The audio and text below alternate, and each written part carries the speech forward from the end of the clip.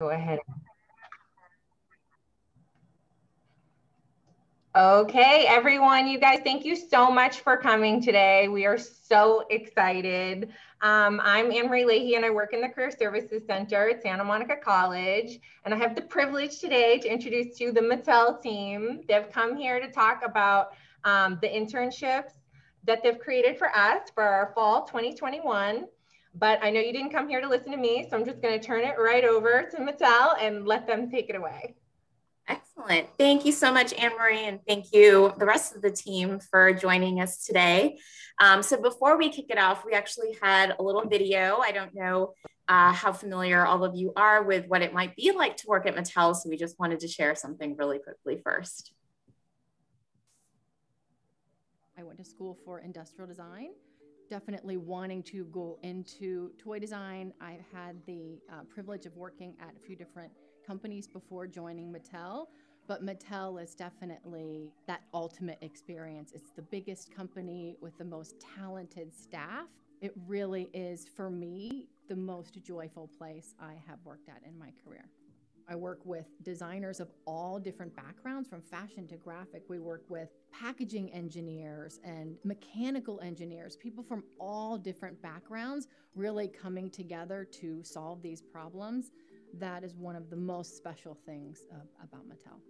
I lead design for dolls, and in doing that, we put the consumer always first and foremost at what we do. So we spend a lot of time really understanding that consumer and what he or she is looking for in a toy. We research a lot. We do a lot of focus groups so that we really understand how they want to play and what they're looking for.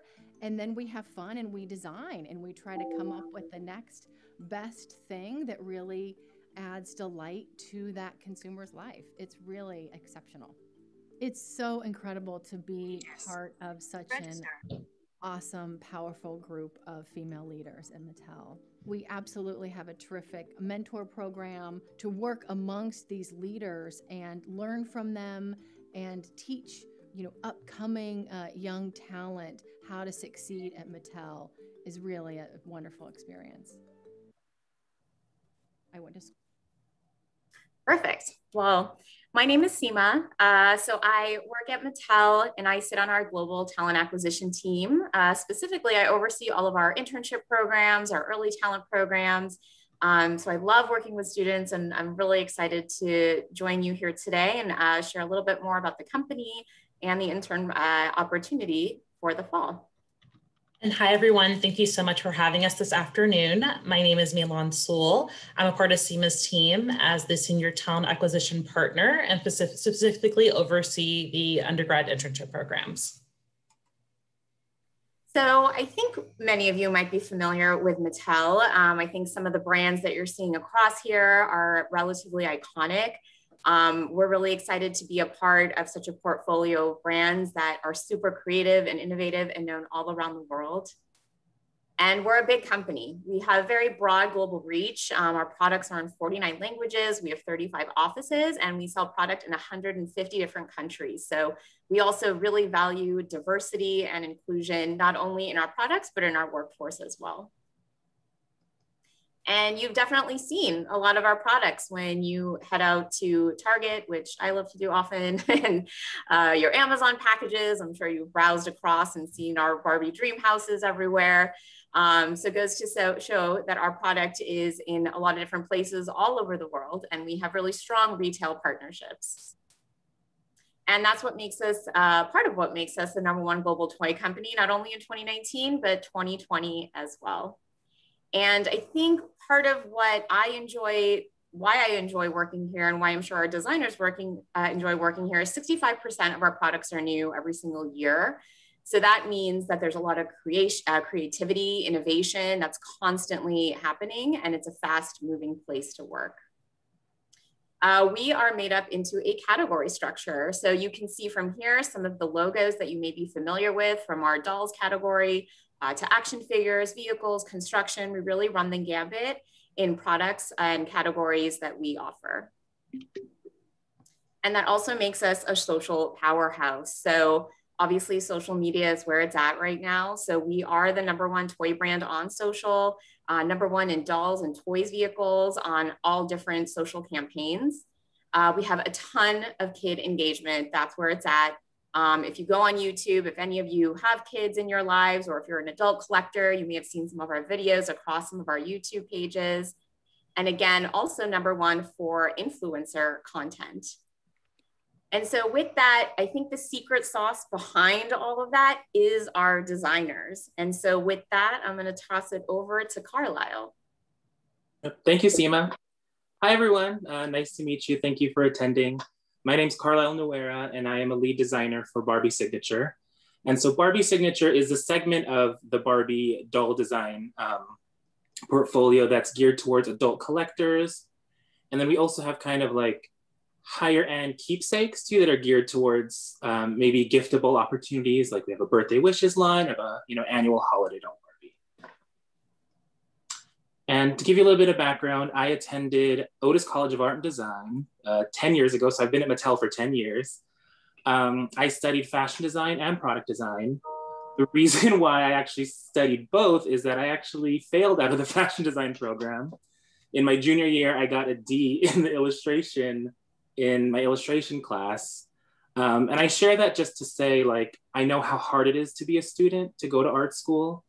And that, even if you're struggling, like if you continue on, like, look at me now, I'm here giving you a presentation on the other side of the looking glass. So this was actually my senior thesis project at Otis, and I called it In This Skin. And I wanted to do kind of glamorous interpretations of like myths and realities surrounding weight loss. So like when you lose a lot of weight, oftentimes you have a lot of loose skin left over, and oftentimes it's considered a bad thing, something you get surgically removed. But I wanted to do a beautiful, glamorous interpretation of that. So that's what these yards and yards of flesh-colored jersey are about. And that's actually my younger cousin in my parents' empty swimming pool that I shot that at. So I was very much a student, had no budget, so I just paid my cousin in Krispy Kreme and In-N-Out. And this was the second outfit in that little collection. And this was kind of about interpreting that saying, that kind of awful saying that, there's a skinny person inside of all of us, right? But you don't experience the world as that person, you experience the world as you are. So this was having, like a beautiful, bigger tulle fat suit, and then an inner kind of rougher, inner skinny bodysuit. And I wanted to share with you some of my favorite projects over the last 10 years. Ones that were definitely had a focus on graphics. This was Mutia Barbie, which came out in 2015. And she was part of our Global Glamour collection, which were all like glamorous, over-the-top interpretations of different countries' national dress. And this was the third doll in this series. The first two were designed by my boss, Linda Chaw. And the first one was inspired by Kenya. The second one was inspired by Italy. And I had the opportunity to design the third doll. So of course, I took it to, my background, my culture, my ethnicity, the Philippines. And yeah, I wanted to put her in a traditional terno with the butterfly sleeves. Next slide, please. And the print on that organza terno, I worked with a graphic designer to create this intricate block print that, if you can see that little sun, that's the sun from the Philippine flag. And some of the patterns and textures are just inspired by different tribal textiles from different tribes in the Philippines as well. Next slide.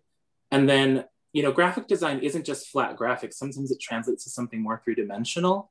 So this was done by the graphic designer, and it was, an engineered embroidery pattern for the hem of the terno, inspired by the sampaguita, which is a jasmine flower that's the national flower of the Philippines. So, graphics, translate sometimes into something else, not just a flat graphic printed. This is another line that I was proud of that was very graphic heavy.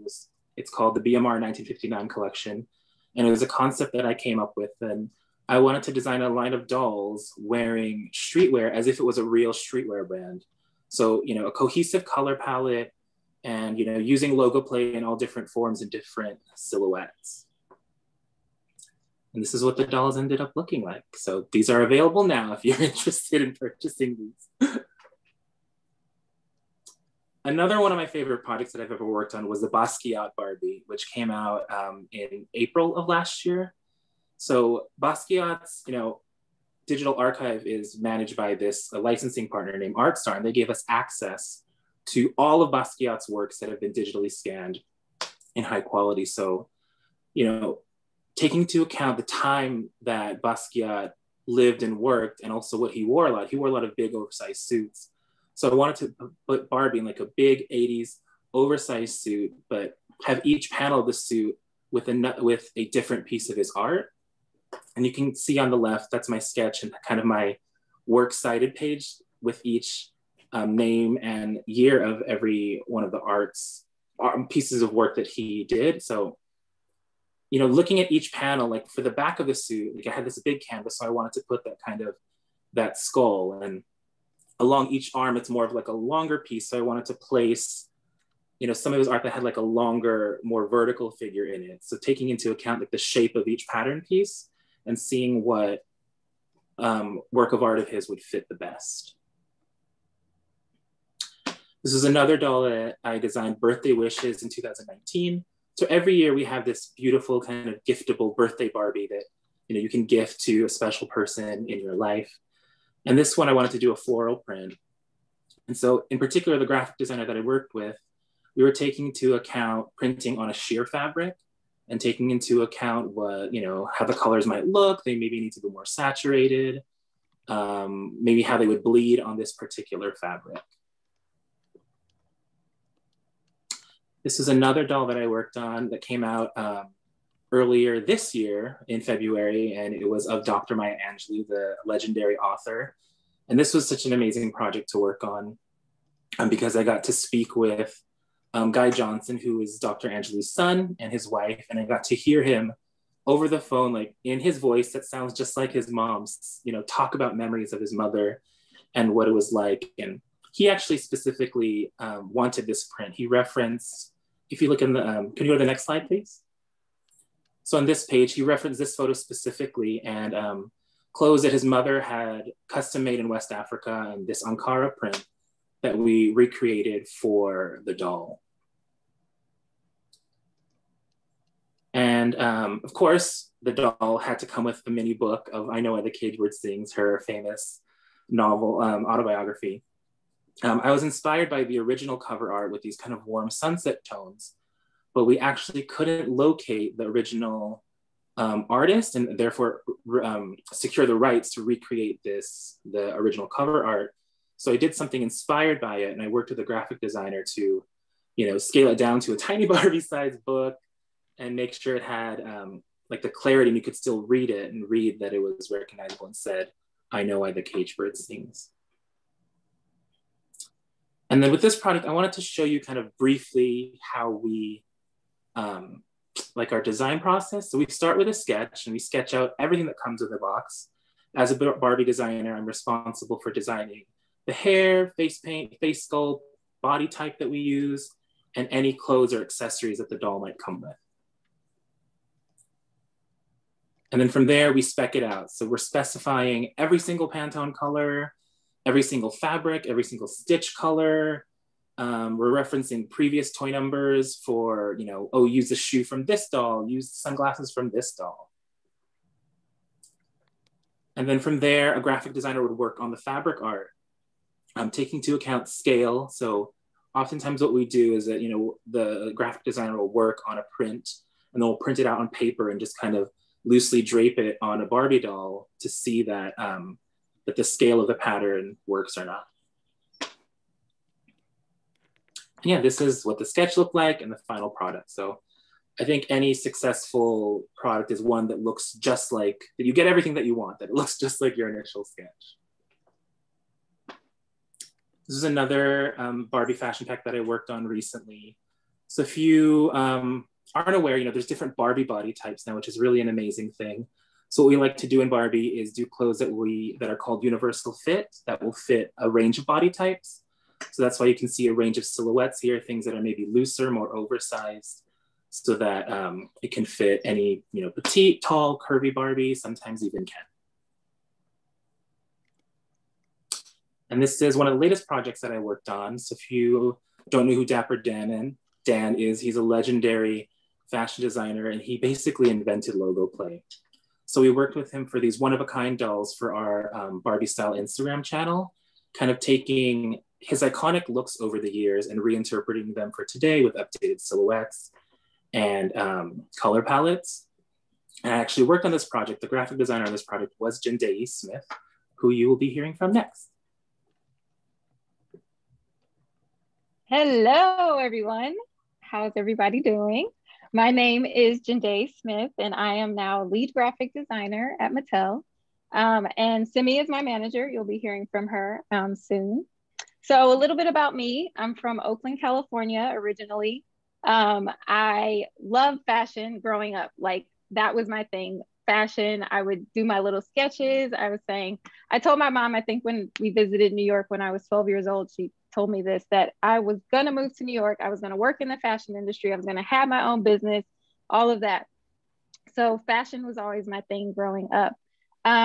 So my goal was to go to the San Francisco Academy of Art, study fashion design, all of that. But my dad had a different idea in mind. He was a professor at Howard University, and he said, "You're going to Howard University." So I went to Howard University, and it was an amazing decision. Obviously, I loved it. I studied fashion merchandising because they didn't have a fashion design program at Howard. So after graduating from Howard, I actually moved to New York, and I worked in the fashion industry. I worked in buying, I worked in product development, I worked in retail. I also worked as an assistant personal shopper at Saks Fifth Avenue.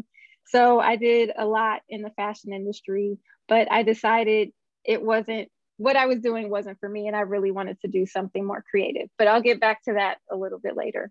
On this page, it just shows a little bit about me personally. I love traveling. There's a picture of me. I got married in Costa Rica.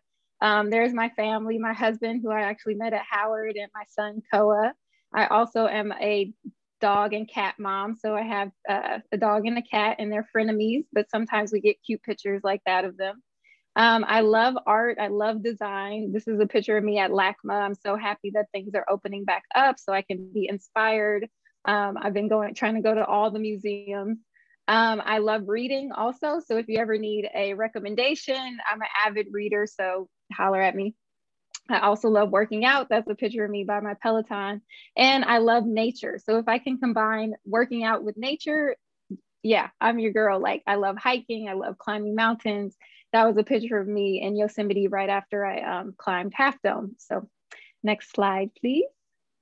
So like I was saying, after I graduated from FIT, I got my second degree in fashion design, and I worked in the design industry in New York, and I loved it, but I decided I got to leave New York. I was there for 8 years, and actually over 8 years, and it's a really hard place to live. I love New York. It's a great place to visit, but it was a hard place to live. So I said, I'm coming back to California. So my husband and I, we didn't have much of a plan, but luckily I got a interview with Mattel. And the first brand that I worked on was Monster High. As you can see, it was my first love at Mattel. I was hired as a graphic designer temp. So it was just for 3 months. We have a lot of temps that work at Mattel as well. And there was another graphic designer on the brand. So we worked together, and then suddenly she decided she didn't want to work at Mattel anymore. So I had a full-time position, and it was awesome. Next slide, please. So over my time, working on Monster High, I was the sole graphic designer. So I designed, probably hundreds of graphics over the few years that I worked on Monster High. But I just pulled a few of the ones that were my favorite and really fun ones. So as you can see, I have a picture of the product designer's original sketch. So that's something like what Carlisle was showing you. And then my job is the stuff that's in the middle. So that's the graphics. So for the top graphics, I used Illustrator, and it created a repeat. And for something like this, and a lot of times on Monster High, the designers would kind of have an idea of what they wanted, but not like a clear cut design. So it gave me a lot of creative license to work back and forth with the designer. And it really just depends on what product you're working on and what designer you're working with in terms of how much creative license you have as the graphic designer. So I also designed the wings, and those were done in Photoshop. And as you can see, the final product looks super cute. Next slide, please. And here's another example of a doll that was in that line as well. So this was a really fun project that I worked on for Skelita. This was a collector's doll. So it was a $50 doll, which is like a really high price point for us. And it's really exciting because you can like add in a bunch of stuff that you want. So for this one, I thought this was really cool because I was able to design the lace. So the skulls that you see at the top of the screen was actually turned into the lace, the white lace that you see on Skelita's dress. Next slide, please. This was one of the final projects I worked on for Monster High. So this was my first like celebrity project. I was really excited. I mean, it's Lady Gaga, so that's pretty awesome. And we worked with Lady Gaga and we worked with her sister as well to work towards, you know, getting the graphics right. So it was a lot of back and forth. So I worked on the graphics that you see for the shirt. And then there was also a graphic in the jacket. And then I also designed the tattoos as well. Next up, so I know we've talked about how there's just so much creativity at Mattel, and I feel like I work with the most creative people like ever, and it's so inspiring like on a daily basis. So BTS was actually pitched as an idea for, by another designer, and I was there for the original pitch. So I was like, ooh, I want to do a bit more research about K-pop and BTS. So next slide, please. So as soon as I started listening to BTS, I immediately became a fan, and I think they're just awesome. Like, if you haven't heard of BTS, they're like the biggest K-pop group worldwide, and they are amazing. They make great music, and they're super fun. So this is kind of similar to a license. So basically, because we are duplicating what they wore like in concert or in their videos, we get pictures from the licensor and we have to try to duplicate it as closely as possible, but in doll scale. So these are the things that we receive at the beginning of the design process, where hopefully we'll get really like close-up pictures so we can really get those details right. Sometimes we don't get those, but that's the goal. So these are some of the graphics I did. We did a $20 doll line, and we also did the prestige $50 doll line, which was in the previous slide. So as you can see, you see the designer's original sketch, and then I do the repeat graphics for the dolls. And these are really fun. I mean, I just love all these outfits and I want them personally, but they're fun to design. And my guy, RM, my favorite. Next up, we have Polly. So Polly is a huge brand that we work on, and it really has that nostalgia factor. So it's like moms and dads who played with Polly, you know, back in the 90s are buying it for their children now. So it's really awesome to work on this brand where it has such like a cult following. Next slide. So for Polly, it's not, because the figures are like this small, it's not as much having to do with the graphics on the actual dolls, but it's a lot more having to do with what we call chip art. So it's like background art. So with this, it gives me a lot of creative license, like working with the designers, because they'll have a theme and then they'll kind of be like, just go for it. Like, you know, give us some options of what you see as, you know, the background art. So these are really fun to do. And as you can see, the final product is on shelves, or it was, I think it's sold out. And this was another one, a prehistoric theme that was really fun too. Next up, we have Disney Zombie. So this is a license that we worked on. And this was a really awesome one too, because it was a movie. So we get all the images from the character on the movie, and then we go from there. So we also work with soft goods. That's a big part of our, you know, our team, and they're a very important part of our team. So they create the patterns for each doll, and we go back and forth with them in terms of like what the fit should be like and how the graphics should show on the pattern. So we get a blank slate in terms of the pattern, and then we have to go, I as the graphic designer have to go from there in terms of putting the graphics onto these patterns. So this is an example of what I'm talking about. So it would be what you saw in the previous slide, the blank pattern, and then we put the graphics on there. And there's a lot of back and forth with that too, in terms of like, oh, it's not looking right, or we have to like move it to the right, or the color isn't printing out. And we did the same thing with the other main character, Zed. And this is an example of really trying to make it look realistic and as close as possible to the actual character. And we also get photo samples, which I love because we can really see it like in real time, what it's going to look like before it hits shelves. So this is an example of it all being sewn up and us like being able to give our feedback in terms of and updating anything that needed to be updated. And this is the final product. So it turned out really cute. I was really excited about this. It's Disney, so that's awesome too. And the dolls are super cute. One of my other favorite projects is the Harry Potter brand.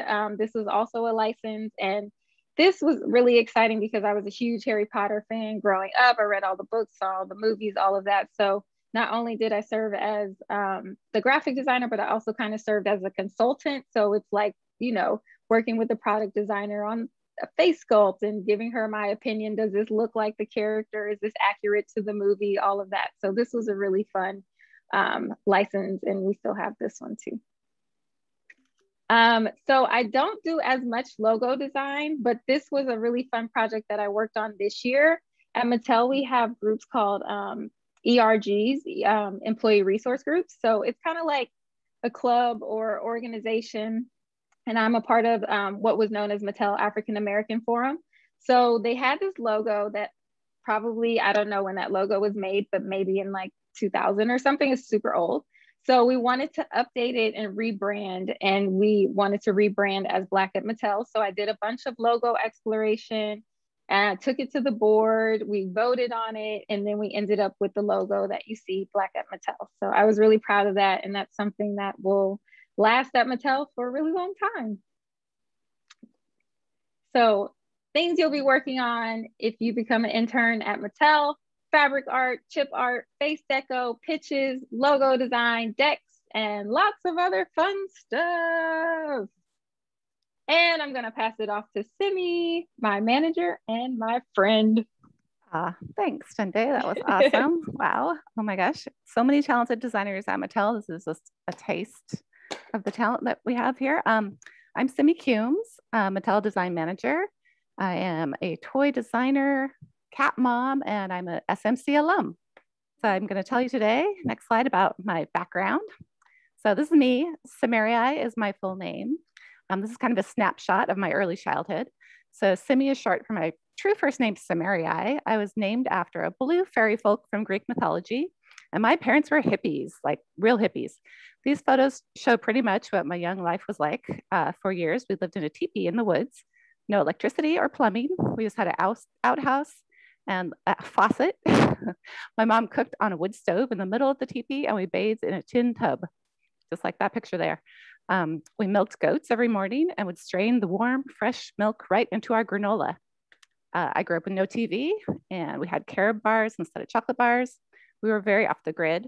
But Barbie snuck into my life by way of my grandma, and I fell in love. My first Barbie was actually that Western Barbie right there with the cool winking feature. She really winked. And my mom actually handmade her a very modest ankle-length calico print prairie dress so that she would look like us. Next slide, please. So needless to say, I had trouble fitting into high school. So midway through 10th grade, I took a test, graduated, and I moved out on my own and started working full-time. And those next 10 years of my life are best described as a dumpster fire. It was a bad idea. Next slide, please. But then I discovered SMC. Let's see, I lost my spot. Oh, I enrolled in the fashion design program for a year. And then I went to Santa Barbara City College for graphic design studies. And I can't say enough good things about community colleges. Community college taught me so much, and it took me in a really creative direction, and it literally changed my life to start going to community college. Here's one of my projects from art class. So art classes were so great, but you can see I still loved Barbie. I was a Barbie collector. And here's one of my projects from my illustration class in gouache called Barbie and Art History. You can see I took her through art history and put her in different paintings as the blonde classic ponytail Barbie. Next slide, please. And I never dreamed when I was in class learning charcoal techniques that one day my chalk art would be featured on Barbie's social media. This was the highlight of my year last year. And that's an illustration I did at Santa Monica College. sometime in the 2000s. Next slide, please. Oh, there we go.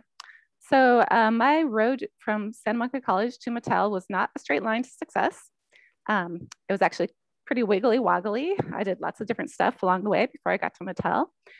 So I'll walk you through some of it right now. Next slide. So before toys, I was going to Santa Barbara City College and I started working. I was actually doing a lot of free work for restaurants and bars that I worked at. I did lots of flyers and advertisements and menus and anything they needed, lots of layout. And I started doing a few freelance gigs like that Complexions Day Spa ad and logo.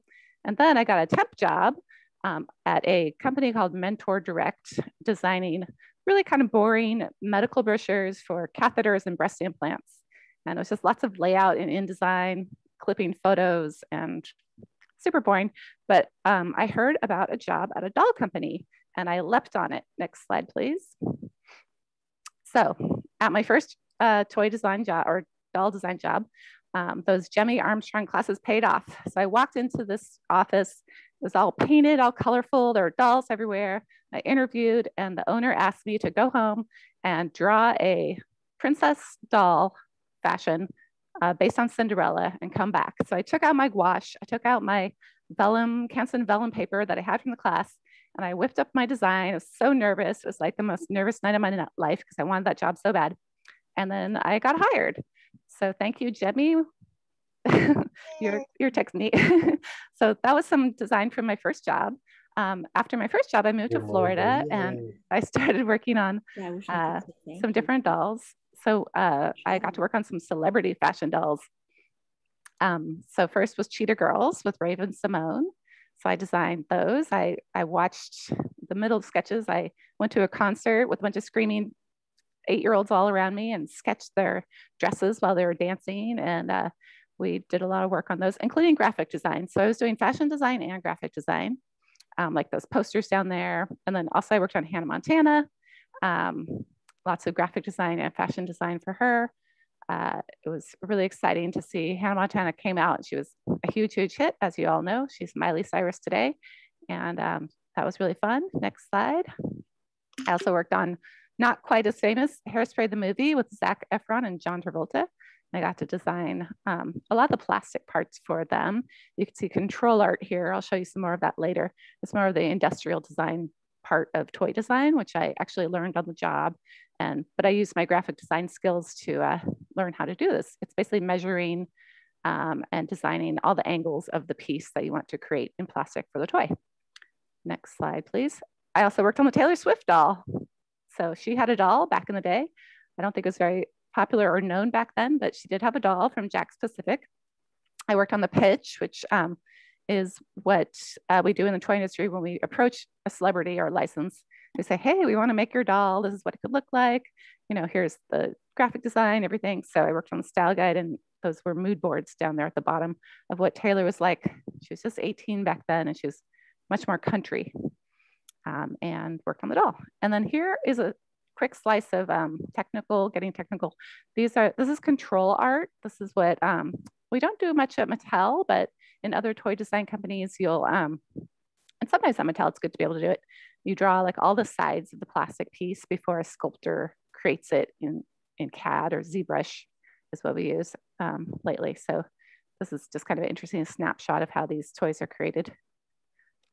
And then large dolls. So then I got into doing some large dolls, which were really fun because I have a really whimsical style and they're basically like designing children's fashion.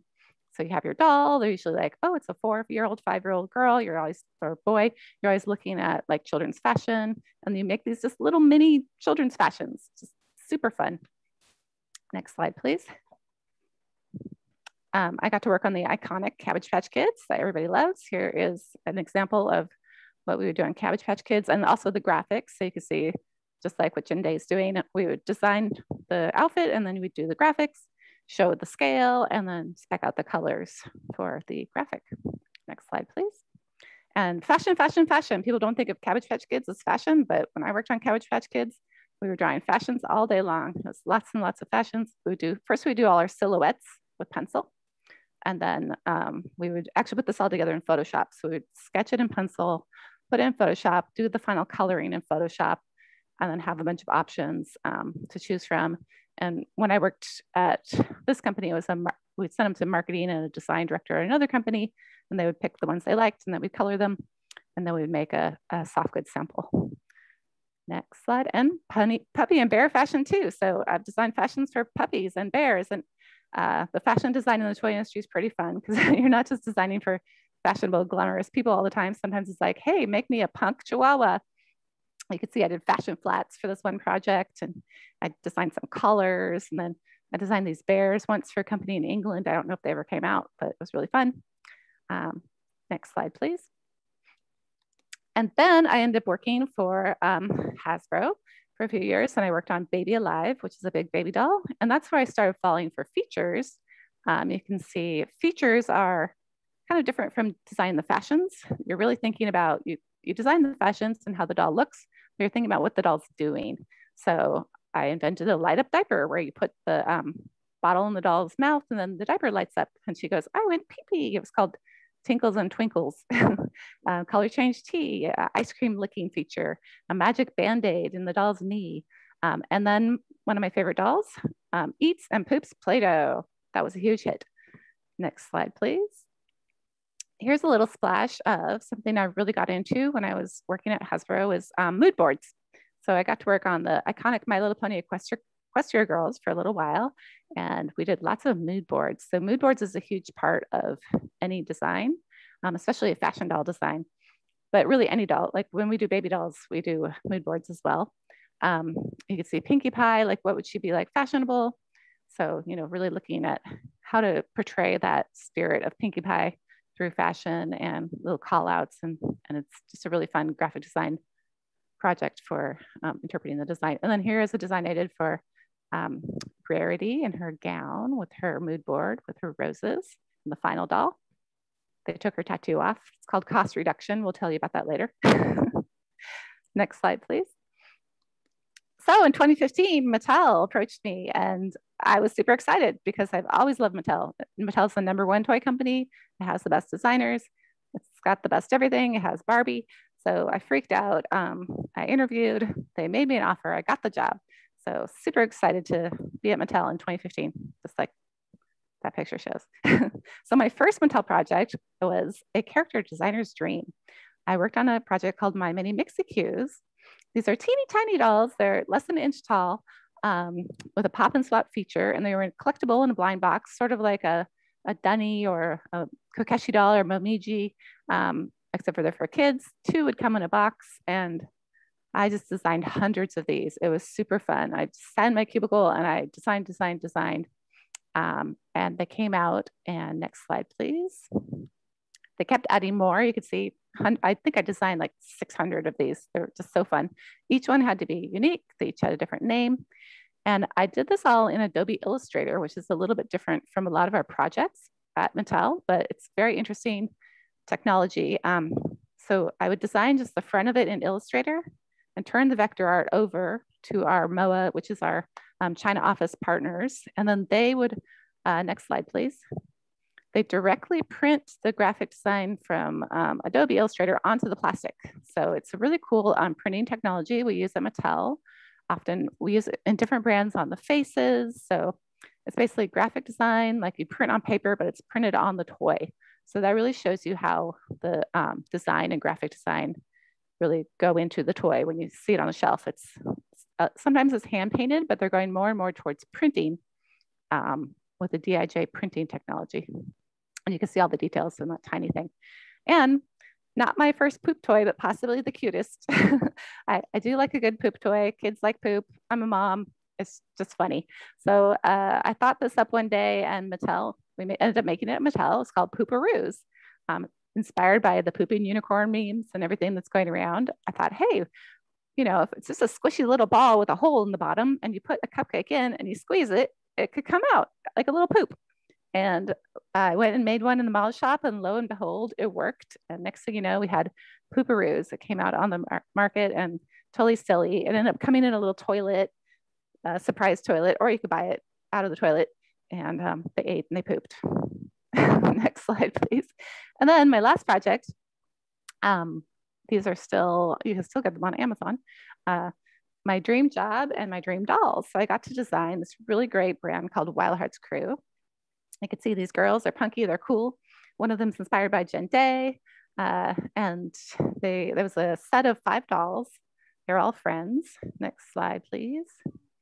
I designed them with a Monster High designer, and it was really cool to meet someone who was also a design mom. She's punky. So the doll on the side with the radio is more like her, kind of punky. I've always liked kind of retro fashions. So we kind of combined and we created this cool brand. And it was a dream come true. And great toy design is all about the graphics. So Jen Day worked on this brand as well. You can see all the graphics. These are the fashion packs. So everything here, you know, is a different graphic design project, from designing a little Rosie the Riveter inspired illustration to doing all the tattoos, to the RAD logo, to Level Up, and even like the little, that's a real little record. And then she designed both sides of the record cover. So lots of fun. If you love design, Mattel is a great place to work. Next slide, please. And now here comes me and Jen Day can talk some more about all the stuff you could do at Mattel. This doll was inspired by Jen Day. So we always think of her. We're like, dye your hair purple. Come on. She hasn't done it yet, but that's her. And Corey Cruz is the name. And yeah, that's a little slice of what design life is like at Mattel. And I think now we can open it up to Q&A. Carlisle is here still too, I think. And me and Jen Day are happy to answer any questions, because our group is the group that's looking for an internship. But any questions about Mattel, we are here for you. Thank you so much. I don't know how you all feel, but I am like so inspired by these presentations. I'm ready to apply to Mattel, and I have none of these skills. It just seems like you guys seem like a great team with such a fun job. For those of you who have questions, I know you guys are locked on mute, but if you could go in and just raise your hand, and we can call on you and we can unmute you. So we definitely want to encourage you to raise your hand and ask questions. This is your perfect opportunity, right? Can you stop the share? Oh, stop the share. Oh, yeah. I just wanted to say, I don't know, Simi, if you want to take a minute to talk, just to give a brief summary about the internship, because what I want you all to recognize here is that, so they're here to inspire and to inspire us, which I feel like they have, but also, again, just to let you know about this internship. And they shared with you this incredible work that they have. So we would like, hopefully at the end of this, for you all to apply for these internships, and you are going to need a portfolio in your application. So hopefully what you have seen here today so far has inspired you to think about your portfolio and what that could look like. So I just wanna put that out there for a moment before you ask questions. And Lori, you wanted to add something? Oh, I was gonna say, can we stop the share so we could see everybody perhaps? Oh. Is that possible? That's a good idea. Yeah. Yeah, there we are. Yay. Yes, we love to see you guys. Did you want to add anything else? I see before I start calling them. Well, no, I see all our fashion students. It's so great. And I know they're graphic design and art students are here. This is a perfect, thank you guys all so much. You perfectly brought what the aspects of fashion, graphics, and art, how it all melds together. And you could take different routes in your career and end up at this great place. So thank you so much for that. I'd rather have the students come out and say something, but I will say I'm a Barbie nerd. Here's my 1960, what do you call it? A convertible with Barbie in it and all that. So lifelong Barbie fan. So it's just like I said, it's immersed in a part of fashion of everyone's life. So if someone would want to start the questions, yeah, so we actually have Arizu. I'm gonna go ahead and if you want to start with your question, Arizu. Yes, sorry. I have a question about because I saw in the in the email, we have to know about the Illustrator and Photoshop.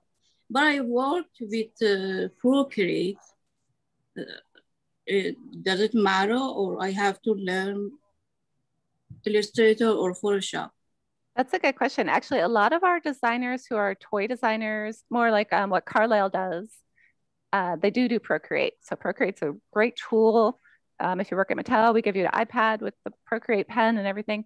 But for what we're looking for the graphic internship is the Adobe Illustrator and Photoshop. Illustrator is probably the program we use the most for graphics. So it's wonderful to learn Procreate. I'm finding most of our students who are interning in more of the toy design, fashion design are using Procreate. And we definitely want to look at everyone's portfolio, but for this particular internship, it's more of a graphic internship. And they're great programs to learn, so I'd recommend learning them. I've used them a million times for everything. Yeah, you know, and I just want to add on to those of you who haven't taken the classes yet at SMC, we do have Fashion 18 by Professor Robert Armstrong, who is here with us. And that is, Fashion 18 is Adobe Photoshop and Illustrator for fashion. So that would be a great class to take to get you started. On the graphic design end, we also have Professor Nicola Ruinkwik. Oh my God, Nicole, I always ruin your name. I'm so sorry. Ruink. She teaches graphic design 18 digital design tools, which also goes over Photoshop and Illustrator. So those would be some great classes that you guys could leave here and like maybe be ready for Mattel next year, right? Yeah, I think for any like any industry that you go into that's more production, I think it's like kind of a basic that you need to learn fashion. Like if you're working at Target or any company that's really making fashions. Jinde could talk more about that as well. She's studied fashion design and then went into more of the production end where we're making things for the mass market and producing fashions. It all uses Adobe Illustrator at this point. Okay, and then I see we have, and I'm sorry, I'm gonna ruin everybody's name today. Tikani, you can correct my pronunciation. If you want to ask your question, you just have to unmute yourself. It's not allowing me to. You're unmuted. You're unmuted. Oh, okay. Yeah. Hi. You pretty much got it right, Ronnie. Well, first, I guess I want to say that's well, yeah. This whole presentation has been really interesting and inspiring. I have to say personally, just because.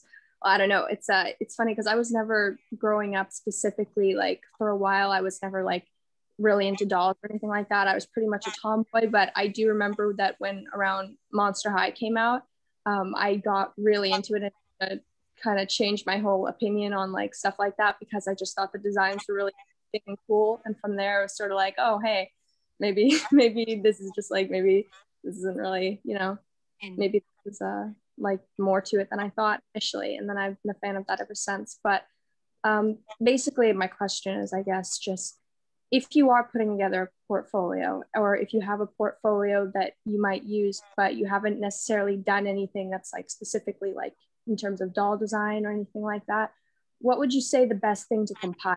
Like just fashion design, or should you try to do your own doll designs? Or should you try, like, what would you say to put in it? That's a good question. Jinde can say it's me and Jinde will be looking through most of these. I mean, I'd love to see fashion design. We're definitely looking for people who are strong graphic designers. If you've done any print design, that's what we do a lot. You know, you saw some of the things Jinde was working on, print design, stickers, illustration, if you're a strong illustrator and want like the background art on those Polly Pocket things are an example of the kind of thing we're looking for. And, you know, fashion design's great, but it's more graphic focused for this first internship for the fall. Anything you'd be looking for, Jinde? Yeah, my advice is for any job you interview with, it should be curated towards whatever the company is making.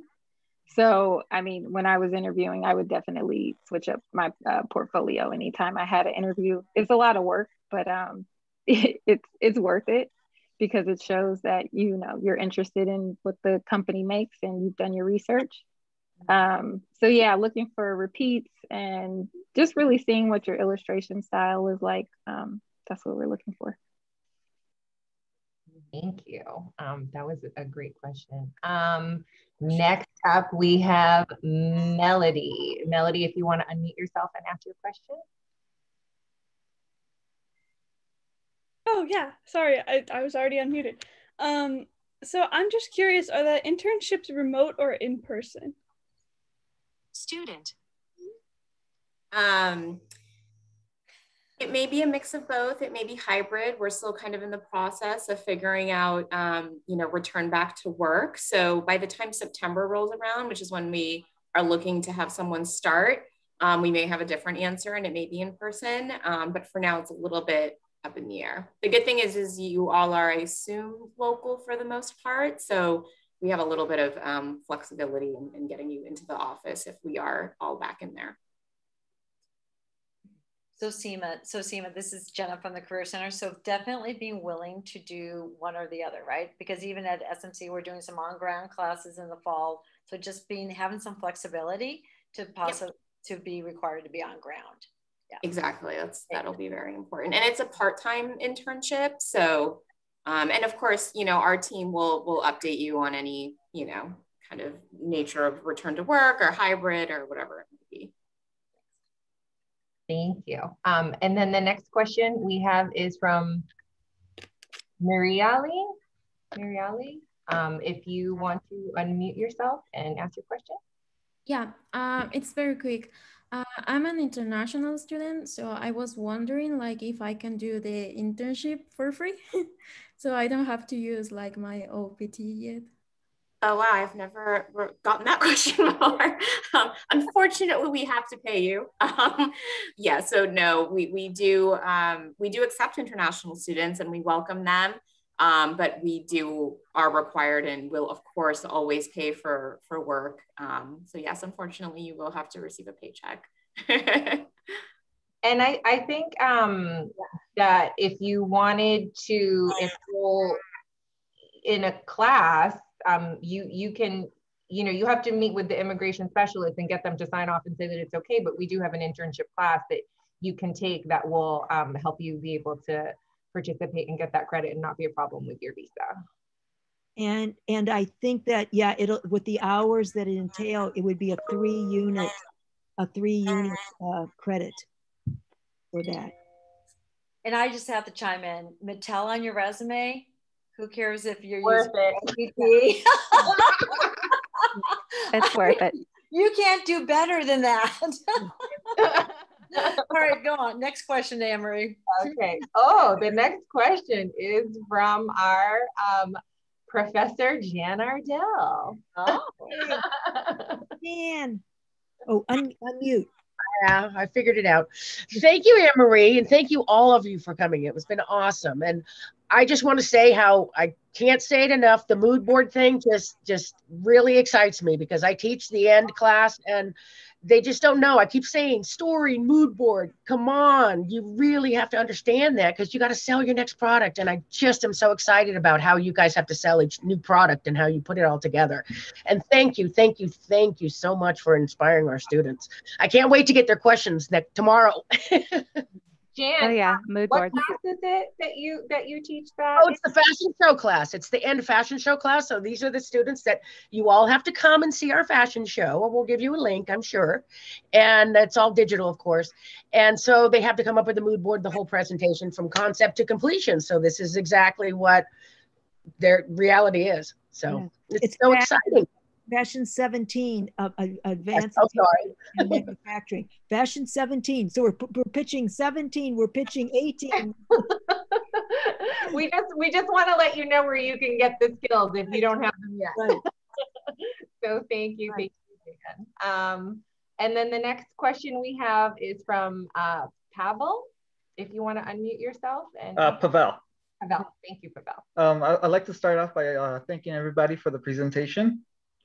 And my question is, are you only looking for undergrad internships?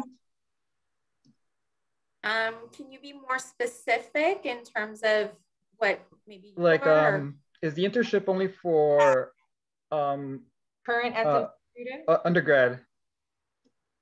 It is for current SMC students. I think you can apply, and then, you know, we want to be able, you know, if there's the right talent and fit there, you know, and Jende and Simi will look. And even if it's something you maybe are not eligible for, we love getting resumes and portfolios because you never know when there's a future fit in a different role. So, you know, regardless, feel free to keep in touch and send your information over because we're always, you know, hiring.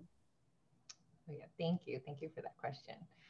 We have so many questions. I love it. So I'm sorry, just keep moving along. I want to try and get in as many as we can. Juliet, if you want to go ahead and ask your question, unmute yourself. Hi. So I was just wondering, is this internship only, like, obviously I am an SMC student, but is it only available to SMC students? Yes. Yes. Or is it open to everyone? No, you're in a special group, you. Yay. Thank you, Mattel. Yeah, yes. No, it's amazing. Yes. Yeah, we actually have internship programs with several other colleges, but this is the first time we're opening it to SMC. So we're super excited that everyone's here, and we can't wait to interview you. So we want you guys, we know SMC is going to show up like we do. make amazing portfolios. And we'll talk about that before the end. You have your incredible faculty that are here. They're here watching the presentation. They're learning what Mattel is looking for as well. And I'll share with you when we get closer to the end, they are going to have office hours available for you specifically. So I have their contact information that I'll share with you so that you can book appointments with myself and with them to get your portfolio reviewed. You want to put your best foot forward on this one. So with that said, Erin Bond, you are next. Hello. I'll keep it short. So what does the daily kind of expectations or roles the intern would be performing? Like, what's the day in the life of an intern at Mattel in that department, of course? This is a good question because we're actually doing our first COVID internships. So, right. I mean, for us lately on my team, we have a 10 a.m. check-in. We all say hi to each other, which we started right after quarantine started because I'm the manager. I was like, oh, we have to make sure everyone's okay. So I put on we say hi every morning, get out of bed, say hi at 10. Some people on the team are earlier, so they'll start working early. I'm more of a night person, so I'm not like that early. And then, yeah, if there's projects that day that you'll probably work on a few different brands, actually lots of different brands. On my team in particular, we have large doll and baby doll brands and something called Hot Toys that we're working on. But Jende works on everybody's projects. And so you'll be working closely with her and it'll probably be, touching base. I think we'll be doing it part-time. So it'll probably be like 3 days a week. I don't know what the exact hours are, but I think it's around 30 hours a week or something like that. And then, yeah, you'll check in online. We'll have things for you to do.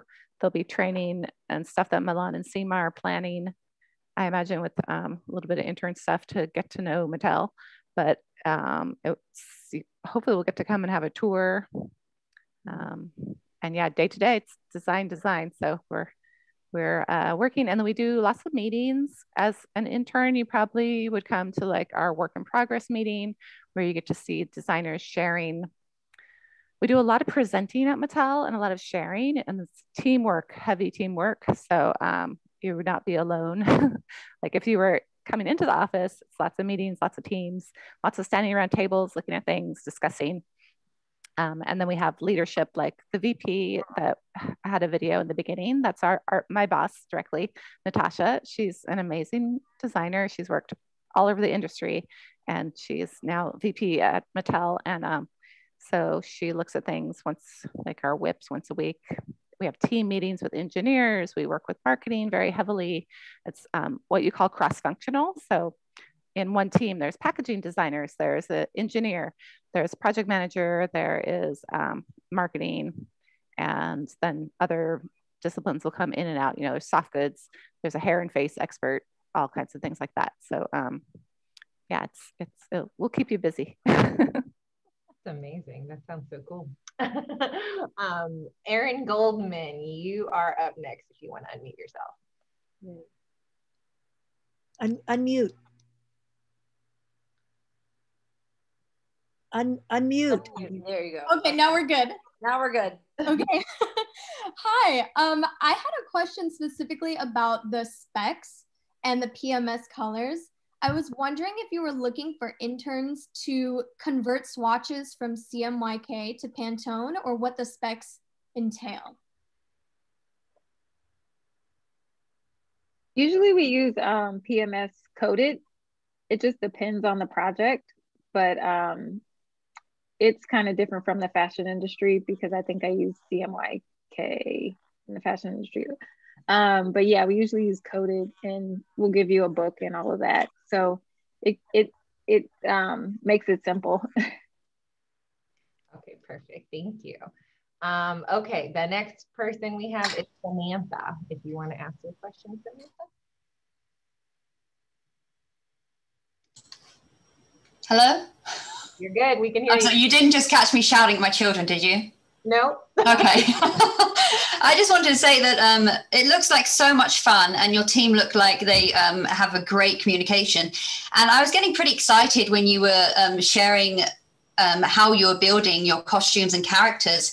And I really wanted to ask about the storytelling that's involved when you're creating these characters and how you promote them to, say, an artist, or like Taylor Swift, you brought her up, how you go about promoting that within the story and costume and laying out the setting for these clients to sign on for this. I'm really curious. How do you get them on board with this story? We do a lot of this at Mattel, actually. I mean, if you're an intern, you might be involved with Janae put pitches in her thing. So recently we have two things that were announced recently. We have Trolls. You may have heard of Trolls, the Trolls. And we also got a really great property called Karma. And Janae was involved. I think you're involved with the Karma pitch pretty heavily, right? And then, so that's one of the more recent ones, I believe. So what happens often in the toy industry is a few different toy companies will compete for one property. Like Disney Princess is a famous one. So when we were pitching for Trolls, Hasbro had it. And so we build models, we do PowerPoints and graphics and mock up the packaging and talk about a lot of financial stuff that we're not really involved with. And then marketing will talk about their end of it, like how they're going to promote our new product. And basically we can do the best job. We're Mattel, but even though we're Mattel, we don't always get the things. Sometimes other companies will get a pitch, but yeah, there's just a lot involved. It's a big team effort. And, you know, we have very, very, very good marketing people and VPs that are in our leadership who will come in and, you know, do more of the pitching and the talking and the deal part. And as designers, we usually support by just making things look amazing. So did you want to say anything about Karma? Jenda, you were just working on that one. What did you help do for Karma? I would actually say that storytelling is a big part of our jobs, especially like I was saying in my presentation that, you know, everybody's so creative and everybody always has ideas, but a lot of times we have to pitch those ideas even internally. So it's like, if you can tell the story very well, aside from obviously having great designs, then it really will work in your favor. So I would say that's something like I didn't have to do in the fashion industry. There was no storytelling. It was just designing. So yeah, it's a really fun part of the process too. And yeah, the Karma pitch was huge. It was fun. And it's Ludacris, you know, Ludacris, the rapper, actor / he does everything.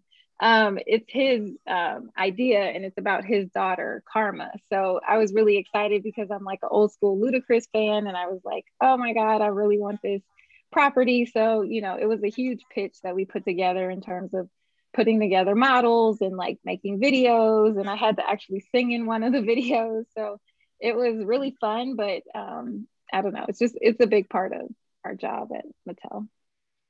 You should Google it because Karma is going to be big, and it's an adorable doll and a great story. That sounds really cool. So thank you for that great question. Next, we have Professor Bonnie Tanaka, who teaches our graphic design portfolio class. If you want to unmute yourself. I think I'm unmuted, right? You're good. You're good. Okay, great. Hi, everybody. Could you let us know exactly, or exactly what you'd like to see in student portfolios and about how many pieces you'd like them to present? Great question. Actually, yeah, we didn't really discuss a time. How much time do we have scheduled for each interview? Usually Seema and Milan help us run like the timing and stuff. I've interviewed a lot of students, and lots of stuff in your portfolio is fine. It's about going through it clearly and being able to talk to us, and if we ask questions you could stop on something. If you have a ton of stuff, just make sure you could get through it in the time that we have allotted, maybe even practice just walking through it and giving 10 minutes extra for questions. And yeah, as far as what we want to see, Milan and Seema, are they like half an hour interviews or? Yeah, I was going to jump in and say, typically it's about 30 minutes you'll have with the team. And it's very similar to probably what you do with a portfolio review. You walk them through the task, your thought process, and that 30 minutes can fly by. So that's a great tip to definitely practice through that. And storytelling comes into play there as well. We want to know how you made your piece and maybe some of what this class was about, and things like that are always interesting. Process is what we do all the time at work. So, did you sketch this first and then did you go into Adobe Illustrator and render it? And things like that are always really interesting. Shinde, what are you looking for in a portfolio?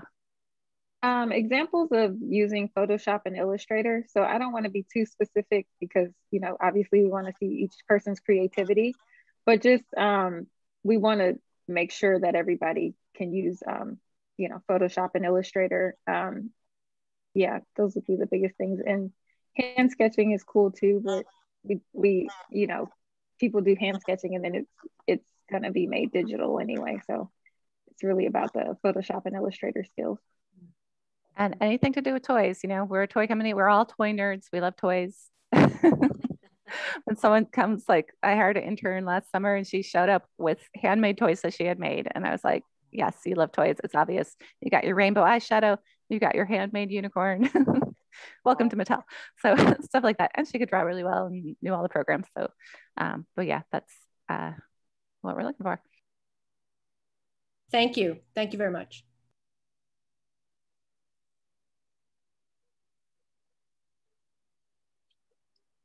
I muted myself. I'm sorry. So I just wanted to say before I call the next question, just to follow up on that our amazing partners here at Mattel are going to be coming back on May 25th. You all had to register to attend this meeting, so we are going to email you the information for that. They're going to be talking about interview prep. So just wanted to take a moment to say that. And then Professor Lori Ivis, who is the co-host from SMC this evening. I just have a quick question for you, Carlisle. Again, amazing desire. And Jendai and Simi, you really answered it as well, but is there any class you wish you would have taken, or you could tell our students that, oh, you should take this class, or what you've seen when you've interviewed people that you think, God, it would be so great if they had a background in this or they studied this, it could be fashion history or, a technical skills class, or is there something that you really found valuable or even wish you would have taken? Maybe even that might help. I think definitely when you said fashion history, I think especially in my role designing Barbie, and Barbie's always been a reflection of culture around her at the time. Yes. So Barbie's been around since 1959. So understanding historical references and what certain silhouettes mean, where they're placed in history, I think is very, very important. And I think it's important because, you do a drop waist silhouette, it gives you a 1920s vibe. But then if you do something that's like at the waist, okay, we're going kind of 50s, right? I think that's very important because it's those unspoken, it's storytelling in a silhouette, right? We've all discussed storytelling in a different way. I think another thing that's really important, and I don't know how you take a class in this, but in a way it's like empathy, because you have to step outside of yourself when you're designing a product for somebody else, whether that product is a child, of any age, of any, culture, like socioeconomic background. Like you know, maybe the child you're designing for, they can afford one Barbie in their entire life. So that one Barbie better be the most amazing, cute, fun, delicious, yummy Barbie ever, right? Or if you're designing for an adult collector, like they've seen everything, right? They have expendable income, they go to Barbie conventions, they spend thousands of dollars on vintage Barbies. So what's that new thing that's gonna excite them? So I think that ability to step outside of yourself and think about really who you're designing for, I think is something that, you know, I always try to do with all of my designs, and also that I look for in, you know, whenever I happen to like maybe interview for a potential designer position or something. Great, thank you. Because I was mentioning that I teach a ethnic fashion class as well, and Barbie is one of the assignments. They design Barbies around the world and Barbies in different cultures. Some of you guys that are here sitting here are from that class, and like I said, so all your creations. And we'd love to see that. Yeah, it's no, it's so cool. No, definitely, and we've shown some of the visuals that you have. I have for that. So thank you so much to all of you in design. You're so appreciated. Thank you. I think before we take more questions, just in case people have to start, in case people start to have to leave, I just want to make sure that I take a moment to, I'm gonna screen share just really quickly. Would be nice. Let me pull it up and just show you. This is what we're going to be emailing you. You'll have, you'll have the information about the next event that talks about the interviews and the link, a little bit of a background on Mattel. And then these are the faculty that are going to be available to help you review your portfolio. And I just want to take a moment to acknowledge them. So fashion professor Lori Ivis, if you want to just say hello. Hello, yes, just email me and then we could set up a Zoom once you kind of ingested this wonderful presentation today, and now you kind of got the direction. So definitely, thanks so much. And then Professor Robert Armstrong. Yes, email me as well, especially when it comes to any Photoshop or Illustrator work, which is what I specialize in. And Professor Armstrong also teaches Fashion 21, the fashion portfolio class. Exactly. And then Professor Nicola Ruink. Yes, hi, Nicola Bruink. Yeah, please email me. I'm more than happy to help you with the graphics. I teach graphic design. I teach the GD18, the Illustrator, Photoshop, InDesign. And I can certainly help you. I'm not in fashion, but I'm great at helping with the portfolio preparation. I look forward to it. Thank you so much. And then last on the list, we have Professor Tanaka. Oh, thank you. Yes. So go ahead, email me. I'm totally thrilled to help you in any way possible, to help you shape and decide on what you're going to put in, what you're going to take out of your portfolio. Okay. So I think we also have some of our times down there when we're going to be available. So, if the time that's listed there doesn't quite fit into your schedule, just email me, and I'm sure, email anybody else, and they will work around your schedule for sure. Okay, great. We look forward to this. Yeah, and again, Professor Tanaka teaches Graphic Design 50, which is the portfolio class. So I just want to acknowledge you all and thank you all for coming and supporting our incredible students as well. So that being said, I'm gonna go to Professor Dami Pituro, if you want to go ahead and ask your question. Oh, you're still muted if you want to. Try it again. Okay, it wouldn't let me. I wasn't allowed to yet. Anyway, hello. Thank you very much for this presentation. It's fabulous. I wanted to ask some questions about the internship and some things that are also happening here at Santa Monica College. Now, this is on the illustration side and design side of things. I'm from the other end of the spectrum. I'm from the sculpture and 3D modeling and the imaging and all that kind of stuff. And I wanted to find out in the future if there was interest also in other things. So we're bringing in more of that to Santa Monica College now. because I'm an expert. I'm from the field, so I've actually worked on a whole bunch of Barbie projects. I worked on a lot of the motion capture for the recent Barbie animated series that was happening at a studio I was working at.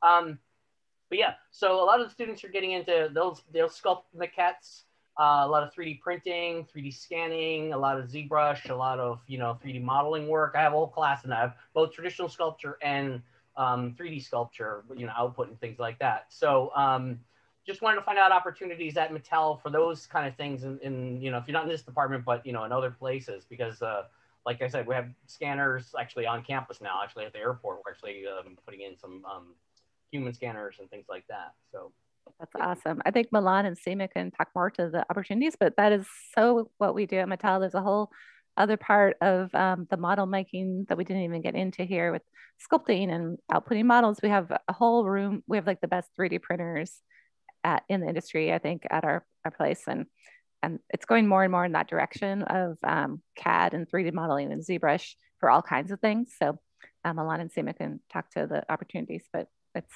definitely in our wheelhouse. I mean, I would say as far as internships goes, we don't have like a current, program or role in place, but, we're, as I mentioned earlier, we're always hiring for, those types of roles. I think the best way if anyone aside from an internship position is interested or looking for work, definitely, all of our positions are always listed at, jobs.mattel.com, and you can filter by location. And then by specialty as well. So if you're looking for something specific, you can search by keyword or specific skill. So definitely keep that in mind as well. Perfect. Thank you so much for that. So next up, we have Hermione, if you want to go ahead and ask your question. Hi, can you hear me? Yes. Okay. I was wondering, well, first of all, thank you and everyone for the amazing presentation. I wish I could send my portfolio right now, like immediately. I'm really excited about it. But I was wondering about credit for the internship. Do you have to register for the internship like as a class at SMC, or can you take the internship like on top of your regular classes? So I will say that this is a paid internship, so you are not required to be enrolled in an internship class. It is an optional choice for you. Right. If you choose to enroll in an internship course, yeah, you can absolutely do that, right? I'm not sure if that fully addressed your question. When I sent the link to the form I just showed you, I'll include on internship classes and how you register for that. Okay, yeah, I mostly wanted to know if it was a requirement to like register for the, okay, got it. Thank you. Thank you, good question. Okay, so, and then Dahlia, if you want to go ahead and ask your question. Yeah, hi. Firstly, I would like to say thank you to the panelists and everyone for the beautiful presentation. I've been a big fan of Barbie ever since I was a little kid, and seeing the progress of everyone doing their thing to contribute to the design, it just made me like so like inspired, and I also can't wait to send my portfolio in. My question is, I'm sorry, I wrote it right here. Are there any restrictions in the portfolios? Like, is there something that we should look out for that we shouldn't include? Like any limitations to what we can like send over? Or is it just like, it's like free for all, like what we send is exactly our work and there's like no limitation, no filter, no nothing? Well, I would definitely think of things that are more geared towards toy and doll design for girls, like, yeah, if it's like an industrial art sculpture of like a wall with bricks on it or something, I don't know, something that's like not anything related to what we do, maybe not put that in there. But I mean, if you really feel like that represents you, go ahead, but do think like, look at our products, look at what Chende is doing with the graphics, like anything that looks more in that area is what we're looking for someone we're going to hire. So that's how I would filter it. Again, because keeping in mind the 30-minute interaction with them, like you want to have them really look at that. So, what's really specific. Yeah, I was going to add to that. You have 30 minutes, and sometimes I have students that send me like all of the work that they've ever done in their life, which is great. I know you're excited about it, but that 30 minutes does fly by. All right, thank you so much. And then next, we have a question from Nicola, Professor Nicola. Yeah, just real quick. You almost touched on it, but not quite. Do you want these in PDFs? Would you rather have a link to a website? How do you want this technically formatted? And would you have that? Yeah, I know you'll probably go over this in the interview. With the student, I'm assuming you would have it projected or something. How's that going to go down? Oh, in terms of just the format of the portfolio, usually PDF form is fine, or if you do have a portfolio link, that's great as well. In the case that you're going forward with an interview, it would be a Zoom situation. You would share your screen and then you would walk the team through your work. So no preference, PDF versus website? Yeah, no preference. Got it, thank you. That was an awesome question. Thank you for asking that. And Julie, you are up next. If you want. Hello. Yeah, I just had a quick question. It might have been mentioned before, but I didn't hear it and I was just trying to listen for it. How many internships approximately are available? Good question. It's this year it's small. It's about 1 or 2 positions that we have available. But that is a good question. Again, lots of great questions. So thank you for asking that.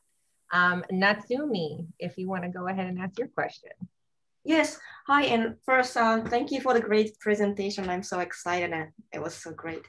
My question is that will the intern get to explore other department too? Because I just thought the design for fashion doll and design for Hot Wheels are very different.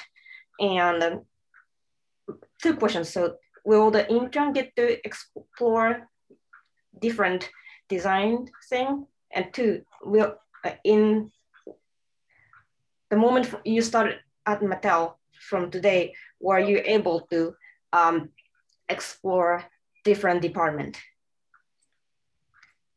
different design? That's a good question. It's actually during regular times. I mean, we could by fall be partially open up again. Mattel's just this big magical building full of different toy designers. There's a Barbie area. There's a Hot Wheels area. There's our team's upstairs and we have all kinds of stuff going on. There's another building across the street that's all the photo studio.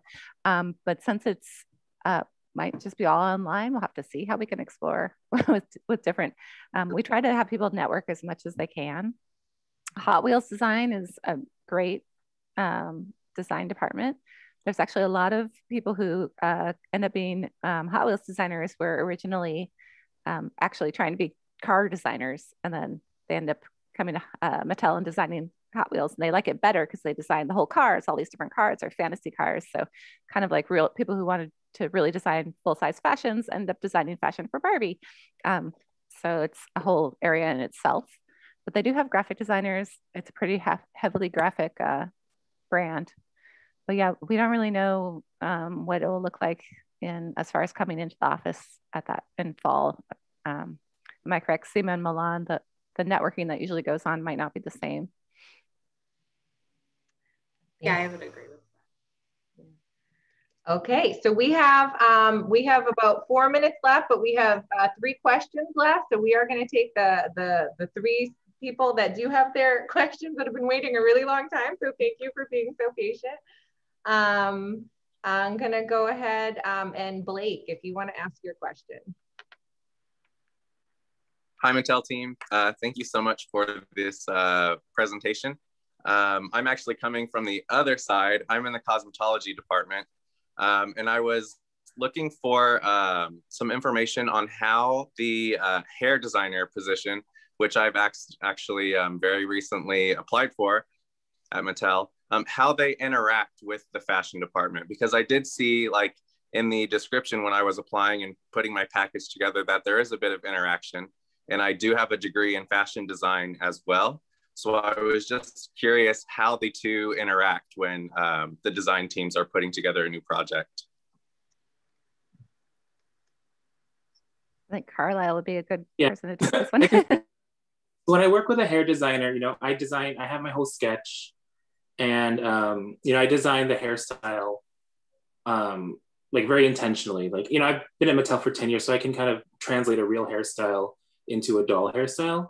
But I still work with a hair designer to pick out the right colors that we're going for. And, we don't dye Barbie hair. Like, it's plastic, it comes as it is. And so to get different highlights or, faux roots, it's how you place the hair on the head. So I work with the hair designer to, place the hair, how it's rooted, how it's sewn.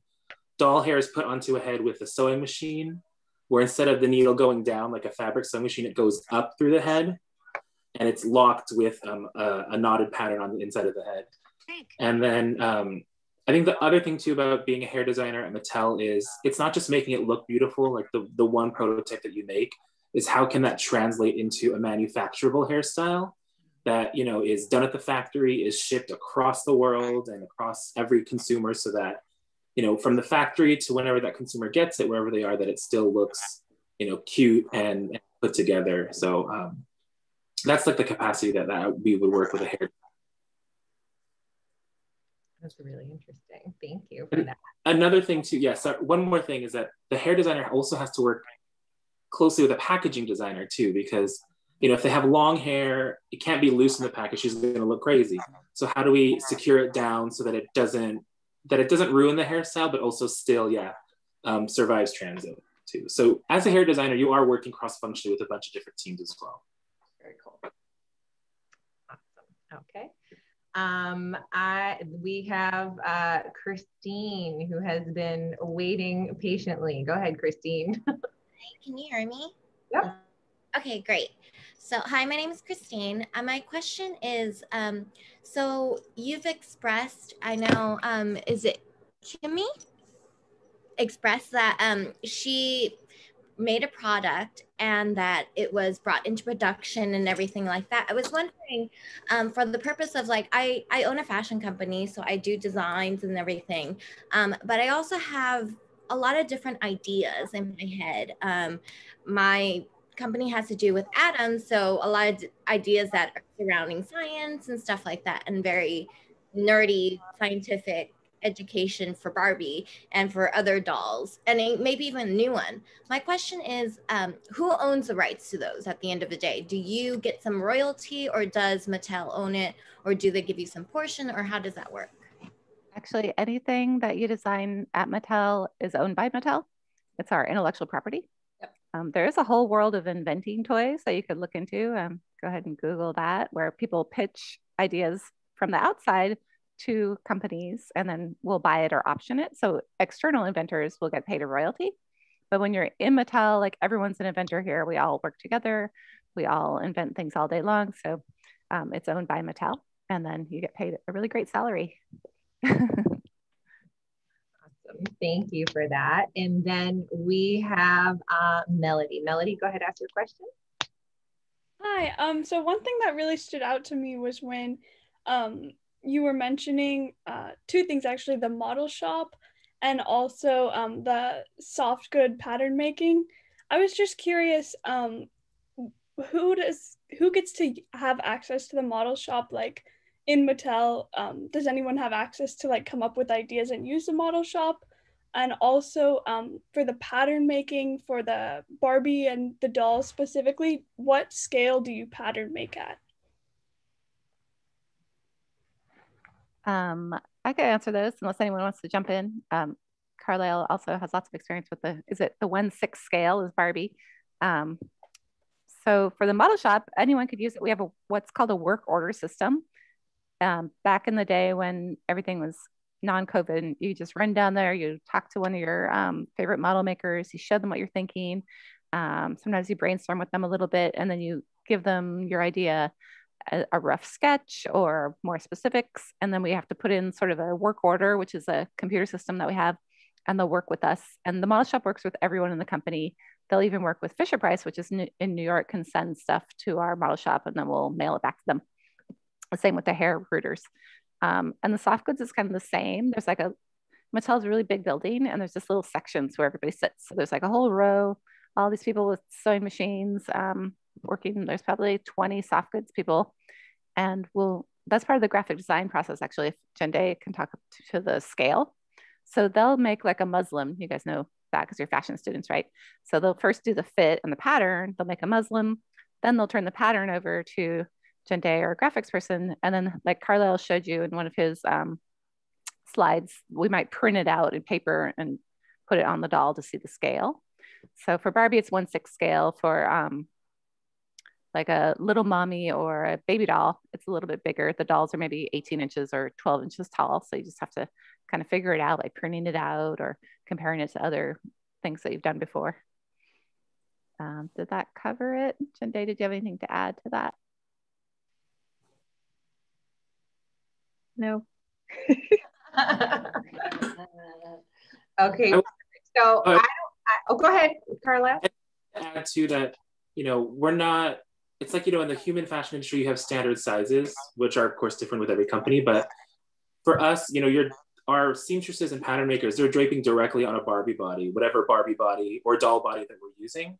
So it's, we don't have like a set number or set scale. Barbie in general is 1/6 scale too, but you could be draping for like Barbie's little sister, Chelsea, who's like this tall, or Barbie's 11.5 inches too, and then all the different body types too. So you're draping directly on the doll. That's what our seamstresses and pattern makers are, masters at. That's amazing. Okay, so I know we said that those were our last questions, so I have to ask Mattel if they are willing to take Miranda and Lisa Moss's question, and then and of course Professor Lori Ibis, and that's it, no more. I could stay till my son burst back through the door. He went for a walk with his neighbor friends. So yeah, of course, yeah. Yeah, a few more minutes. Okay, Lori, did you want to go first? I was just going to ask, I'm just looking at my students that are here. They're so talented. You said 1 or 2 internships. If there's some that are really close or that you see they're so talented, would they have a chance for maybe the next go round? Or if there's an opening, some other internship situation, would they be kind of like put on the good list or something? Or is it just, it's cut and dry, 1 or 2, boom, and then just wait till the next round? Is that clear? Or? I mean, I think it would depend on, if next year, because we do internships usually once a year. So if they're, next fall, still a student, still eligible, then could definitely reapply. We do pipeline students sometimes. So if for some reason, something didn't work out for whatever year, or they weren't eligible, then we may look at them in the future. Great, thank you so much. Thank you. Okay, Miranda, you're up. Oh, you got to unmute. Oh, okay, perfect. Thank you so much for today. It was inspiring, and for taking us after the time. I think like the electrical at my house went out, and my hand got lost in the transaction of reconnecting. But anyway, I just wanted to say, Cariel, if I said your name correctly, what you presented today was so inspiring. It had me in tears, just from the work that you did, as far the fashion work that you did when you lost all the weight. Like, that was just amazing. Like, seriously. Get it, That was amazing. My iWatch said your blood pressure or something is, your heart rate is, like, you inspired me today, really.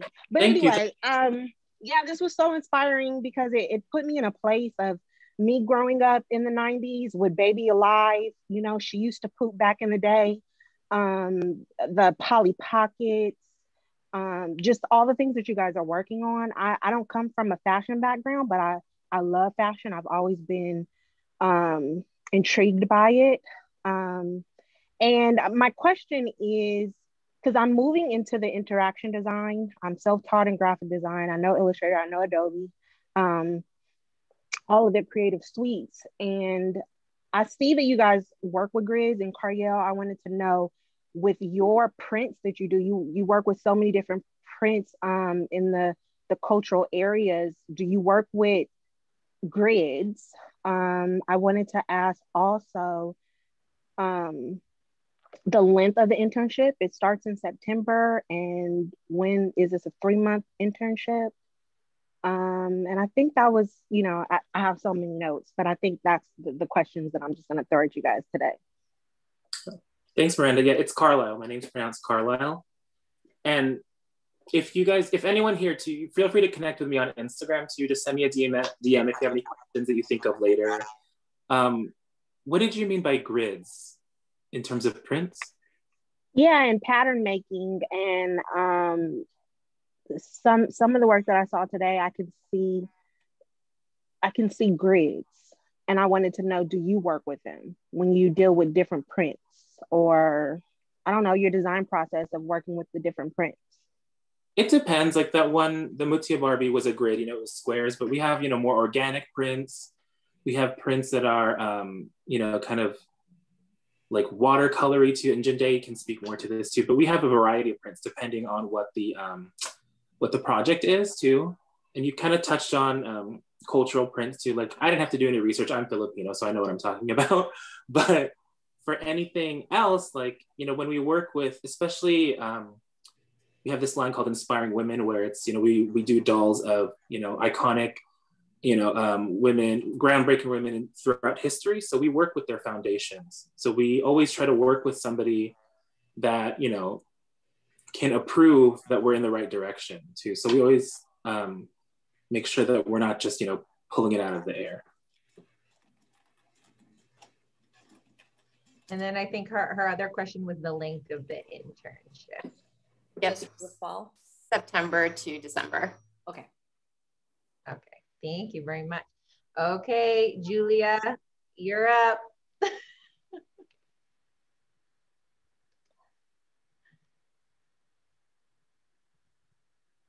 Julia, we can't hear you. I don't know if you're having an audio issue. Uh-oh. You want to move to Lisa? Okay. Oh, Julia, are you there?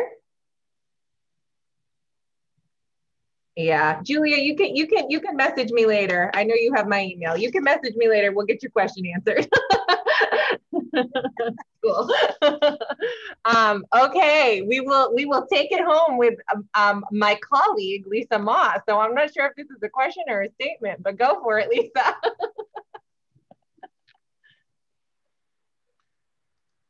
Can you hear me? Can you guys hear me? I'm so sorry.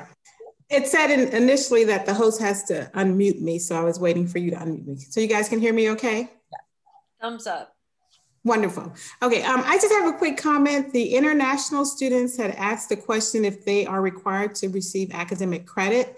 The answer to that is yes. If you're an international student, it's mandatory that you receive academic credit for both paid and unpaid internships. So please go through the International Education Center to make sure you qualify to do an internship before you apply.